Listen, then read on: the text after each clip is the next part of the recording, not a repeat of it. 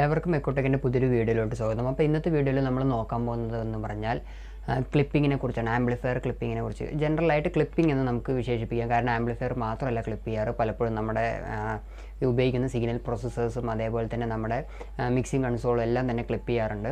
അപ്പോൾ നമുക്ക് ജനറലായിട്ട് ക്ലിപ്പിംഗ് എന്ന് വിശേഷിപ്പിക്കാം.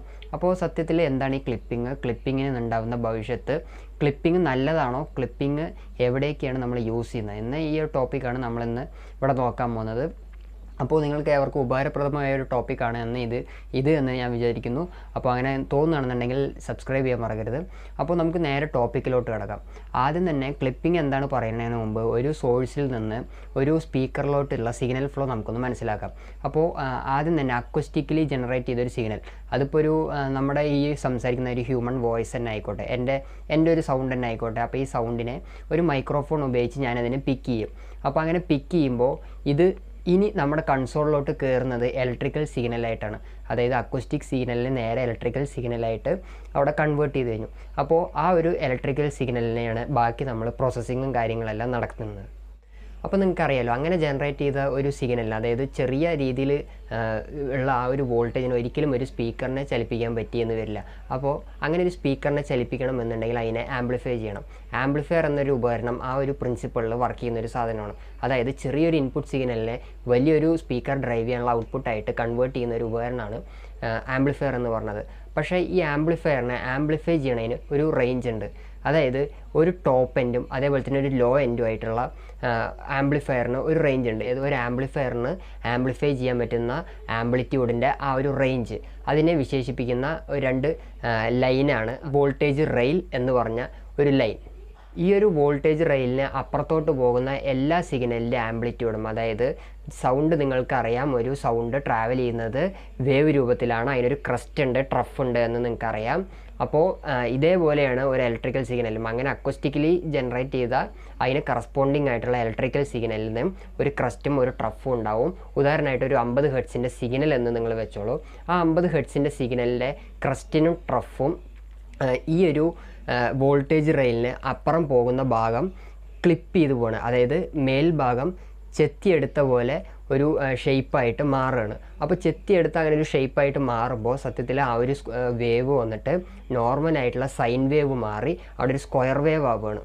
ഒരു സ്പീക്കറിനെ സംബന്ധിച്ചിടത്തോളം ഒരു സ്പീക്കറിന് ഫ്ലാറ്റനായിട്ടുള്ള ഒരു സിഗ്നൽ, അതായത് സ്ക്വയർ വേവ് പോലത്തെ ഒരു സിഗ്നൽ കൊടുത്താൽ അതിൻ്റെ കോണ് മൂവ് ചെയ്യില്ല. അതായത് നമ്മൾ സ്പീക്കറെല്ലാം ടെസ്റ്റ് ചെയ്യുമ്പോൾ ഒരു ബാറ്ററി ടെർമിനലെടുത്ത് മുട്ടിച്ച് പിടിച്ച് നോക്കിയാൽ നിങ്ങൾക്ക് കാണാൻ സാധിക്കും ആ ഒരു സ്പീക്കറിൻ്റെ കോൺ ഒരു ഡയറക്ഷനിൽ മാത്രമായിട്ട് അട്രാക്ട് ചെയ്ത് നിൽക്കും. തിരിച്ച് നമ്മൾ ആ ഒരു ബാറ്ററി റിലീസ് ചെയ്യുമ്പോഴാണ് ആ ഒരു സ്പീക്കർ കോൺ അതിൻ്റെ ബാക്ക് പൊസിഷനിലോട്ട് തിരിച്ചു വരുന്നത്. അപ്പോൾ ഒരു സ്പീക്കറിന് ഏറ്റവും കൂടുതൽ എഫിഷ്യൻ്റായിട്ട് ഒരു ഫ്ലാറ്റൻ സിഗ്നൽ കൊടുത്താൽ ഏറ്റവും കൂടുതൽ കൊടുക്കുന്ന ആ ഒരു സിഗ്നലിനെ 100% ഹീറ്റായിട്ട് പ്രൊഡ്യൂസ് ചെയ്യാനുള്ള ഒരു കഴിവ് സ്പീക്കറുണ്ട്. അതായത് കൊടുക്കുന്നത് ഒരു ഫ്ലാറ്റ് ആയിട്ടുള്ള, അതായത് സ്ക്വയർ വേവ് പോലത്തെ ഒരു സിഗ്നൽ ആണെന്നുണ്ടെങ്കിൽ ആ സ്പീക്കറിന് 100%, അബൌട്ട് 100% അതിനെ ഹീറ്റായിട്ട് മാറ്റാനുള്ളൊരു കഴിവ് സ്പീക്കറിനുണ്ട്.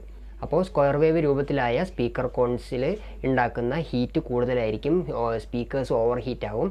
ഓവർ ഹീറ്റായ സ്പീക്കേഴ്സിന് നിങ്ങൾക്ക് അറിയാം അത് ഡാമേജ് ആവാനുള്ള ചാൻസസ് കൂടുതലാണ്. അപ്പോൾ അതാണ് ഒരു ക്ലിപ്പിംഗ് എന്ന് പറയുന്നത്. ഈ ക്ലിപ്പിംഗ് തന്നെ 2 തരത്തിൽ ഡിവൈഡ് ചെയ്തിട്ടുണ്ട്: സോഫ്റ്റ് ക്ലിപ്പിംഗ് അതേപോലെ തന്നെ ഹാർഡ് ക്ലിപ്പിംഗ്. പേര് പോലെ തന്നെ ഹാർഡ് ക്ലിപ്പിങ്ങിനെ സംബന്ധിച്ചിടത്തോളം, ഹാർഡ് ക്ലിപ്പിംഗ് ഒരു ആംപ്ലിഫയറിലോ അല്ലെങ്കിൽ ഒരു സിസ്റ്റത്തിലോ നടക്കുകയാണെന്നുണ്ടെങ്കിൽ ഹാർഡ് ക്ലിപ്പിംഗ് ചെയ്യുന്ന ആ ഒരു സിഗ്നലിനെ കംപ്ലീറ്റ് ആയിട്ട് മേൽഭാഗം ഒരു ഫ്ലാറ്റനായിട്ടായിരിക്കും അതിന് രൂപപ്പെടുക. എന്നാൽ ഒരു സോഫ്റ്റ് ക്ലിപ്പിംഗ് നടക്കുന്ന ഒരു ആംപ്ലിഫയറോ സ്പീക്കറോ അങ്ങനെയുള്ള ഓഡിയോ എക്യുപ്മെൻറ്റ്സ് ആണെന്നുണ്ടെങ്കിൽ ഒരിക്കലും അത് ഫ്ലാറ്റായിട്ടൊരു രൂപമായിരിക്കില്ല. പക്ഷേ ആ പോകുന്ന വേവ് ജസ്റ്റ് ഒരു റൗണ്ട് ഓഫ് ചെയ്ത്, അതായത് എഡ്ജസ് ജസ്റ്റ് ഒന്ന് കേർവ് ആയിട്ടായിരിക്കും അതിൽ മിക്കവാറും അങ്ങനെ ഒരു വേവ്സ് നമുക്ക് ഫോം ചെയ്യാൻ പറ്റുക. അപ്പോൾ സോഫ്റ്റ് ക്ലിപ്പിങ്ങും ഹാർഡ് ക്ലിപ്പിങ്ങും എന്താണെന്ന് ഒരു ജസ്റ്റ് ബ്രീഫായിട്ട് നിങ്ങൾക്ക് മനസ്സിലായി എന്ന് വിചാരിക്കുന്നു. ഈ ക്ലിപ്പിംഗ് തന്നെ ഒരു പല മ്യൂസിക്കൽ ഇൻസ്ട്രുമെൻസിലും ക്ലിപ്പിംഗ് ഒരു ഫാക്ടറായിട്ട് യൂസ് ചെയ്യുന്നുണ്ട്, അല്ലെങ്കിൽ ഒരു ഹാർമോണിക്സ് കിട്ടാൻ വേണ്ടി യൂസ് ചെയ്യുന്നത്. അതായത് ക്ലിപ്പിംഗ് നടക്കുമ്പോൾ അഡീഷണൽ ആയിട്ട് പല ഹാർമോണിക്സും ഒരു ഓഡിയോയിൽ ഉണ്ടാകുന്നുണ്ട്. ഹാർമോണിക്സ് പറഞ്ഞാൽ അതിന് എക്സ്ട്രാ ആഡിങ് കുറച്ച് കാര്യങ്ങളൊക്കെ ഈ ഒരു ക്ലിപ്പിംഗ് നടക്കുന്ന ആ ഒരു സിഗ്നലിൽ ഉണ്ടാകുന്നുണ്ട്. അപ്പോൾ ഇലക്ട്രിക് ഗിറ്റാറും മറ്റും ഉപകരണങ്ങളെല്ലാം കുറച്ചൊക്കെ ഈ ഒരു സോഫ്റ്റ് ക്ലിപ്പിംഗ് പ്രിൻസിപ്പിൾ യൂസ് ചെയ്ത് വർക്ക് ചെയ്യുന്നുണ്ട്. നല്ല ആവശ്യത്തിനായിട്ട് ക്ലിപ്പിങ്ങിനെ ഉപയോഗപ്പെടുത്തുന്ന ഒരു എക്സാമ്പിളാണ് ഇപ്പോൾ ഈ ഒരു ഇലക്ട്രിക് ഗിറ്റാറിൻ്റെ കേസ് പറഞ്ഞത്. അപ്പോൾ ഒരു ലൈവ് എഞ്ചിനീയറെ സംബന്ധിച്ചിടത്തോളം നിങ്ങൾക്കിപ്പോൾ ഒരു ഡൗട്ട് ഉണ്ടാവും ഈ ഒരു ക്ലിപ്പിംഗ് നല്ലതാണോ എന്നുള്ളത്.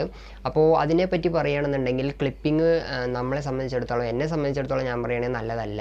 പക്ഷേ ഒരിക്കലും നമുക്ക് ഒരു പെർഫെക്റ്റ് ആയിട്ട് നമുക്കൊരു സിസ്റ്റം അതേപോലെ റൺ ചെയ്യാൻ പറ്റിയെന്ന് വരില്ല ക്ലിപ്പിംഗ് കാര്യങ്ങളൊന്നും ഇല്ലാണ്ട്. അപ്പോൾ മാക്സിമം ക്ലിപ്പിംഗ് എല്ലാം ഒന്ന് ഒഴിവാക്കാൻ ശ്രമിക്കുക. മാക്സിമം ക്ലിപ്പിങ്സ് ഒഴിവാക്കുകയാണെന്നുണ്ടെങ്കിൽ നമ്മുടെ ലൈഫ്, സ്പീക്കർ ലൈഫ് കാര്യങ്ങളെല്ലാം നമുക്കൊന്ന് കൂട്ടാനായിട്ട് സാധിക്കും. ഇനി അഥവാ ക്ലിപ്പ് ആവുകയാണെങ്കിൽ കൂടെ ജസ്റ്റ് ഒന്ന് ആ ഒരു ക്ലിപ്പിൻ്റെ ഇൻഡിക്കേറ്റർ ഒന്ന് ബ്ലിങ്ക് ആയി പോകുന്ന പോലെ ജസ്റ്റ് ഒന്ന് ക്ലിപ്പിംഗ് ആക്കാനാണ് ഞാൻ റെക്കമെൻഡ് ചെയ്യുന്നത്. ഞാൻ അങ്ങനെയാണ് ചെയ്യാറ്. അല്ലാതെ ഈ ഒരു ക്ലിപ്പ് ലൈറ്റ് ഫുള്ളായിട്ട് കത്തി നിൽക്കുന്ന ആ ഒരു കേസസ് മാക്സിമം ഒന്ന് ഒഴിവാക്കാൻ ശ്രമിക്കുക. അങ്ങനെയുള്ള സിറ്റുവേഷനിലാണ് സ്പീക്കർ ശരിക്കും ഒരു കോയിൽ, ഹീറ്റ് ഉണ്ടാക്കുന്ന, ജനറേറ്റ് ചെയ്യുന്ന ഒരു കോയിലായിട്ട് വർക്കാവുന്നത്. അപ്പോൾ അത് മാക്സിമം ഒന്ന് ഒഴിവാക്കാൻ ശ്രമിക്കുക. അങ്ങനെ ഒഴിവാക്കാൻ ശ്രമിക്കുകയാണെന്നുണ്ടെങ്കിൽ നമുക്ക് സ്പീക്കറിൻ്റെ ലൈഫും കാര്യങ്ങളൊക്കെ ഒന്ന് കൂട്ടാനായിട്ട് സാധിക്കും. അപ്പോൾ ക്ലിപ്പിങ്ങിനെ പറ്റി ജസ്റ്റ് ഒരു ബ്രീഫായിട്ട് നിങ്ങൾക്ക് അറിയേണ്ടത് ഇത്ര മാത്രമേ ഉള്ളൂ. അപ്പോൾ നിങ്ങൾക്കൊരു സംശയം ഉണ്ടാവും, ഈ ഒരു ക്ലിപ്പിംഗ് ആംപ്ലിഫയർ മാത്രം ക്ലിപ്പ് ചെയ്താലാണോ പ്രശ്നമുള്ളത്, മറ്റ് ഓഡിയോൻ്റെ അതായത് മിക്സിംഗ് കൺസോളോ അല്ലെങ്കിൽ എഫക്റ്റ് പ്രോസസ്സേഴ്സോ സിഗ്നൽ പ്രോസസ്സേഴ്സോ കാര്യങ്ങൾ ക്ലിപ്പ് ചെയ്താൽ പ്രശ്നമില്ല. അത് ഏതൊരു വസ്തു ക്ലിപ്പ് ചെയ്യണമെന്നുണ്ടെങ്കിലും അവിടെ സിഗ്നൽ ഇതേപോലെ ഞാൻ പറഞ്ഞ പോലെ ഒരു സ്ക്വയർ വേവ് രൂപത്തിൽ ജനറേറ്റ് ചെയ്യണം. അപ്പോൾ ഒരു ആംപ്ലിഫയർ ആയിക്കോട്ടെ, അതേപോലെ തന്നെ ഒരു സ്പീക്കർ ആയിക്കോട്ടെ, ഒരു മിക്സർ ആയിക്കോട്ടെ, അതേപോലെ തന്നെ ഒരു സിഗ്നൽ പ്രോസസ്സർ ആയിക്കോട്ടെ, അവിടെ ക്ലിപ്പ് ചെയ്യണമെന്നുണ്ടെങ്കിൽ അവിടുത്തെ സിഗ്നൽ ഇങ്ങനൊരു വേവ് ഫോമിലായിട്ട് കൺവേർട്ടായി അഡീഷണൽ ആയിട്ടുള്ള ഹാർമോണിക്സ് ആഡ് ആവുകയാണ് അതിലേക്ക്. അപ്പോൾ ഓക്കെ, ഇന്നത്തെ വീഡിയോ നിങ്ങൾക്ക് എല്ലാവർക്കും ഉപകാരപ്രദവും ഇൻഫോർമേറ്റീവുമായി എന്ന് വിചാരിക്കുന്നു. അതിനായെങ്കിൽ ലൈക്ക് ചെയ്യുക, ഷെയർ ചെയ്യുക, ഈ ഒരു വിവരം മറ്റുള്ളവരിലേക്ക് എത്തിക്കുക. ചാനൽ ഇഷ്ടപ്പെട്ടാൽ സബ്സ്ക്രൈബ് ചെയ്യാനും മറക്കരുത്.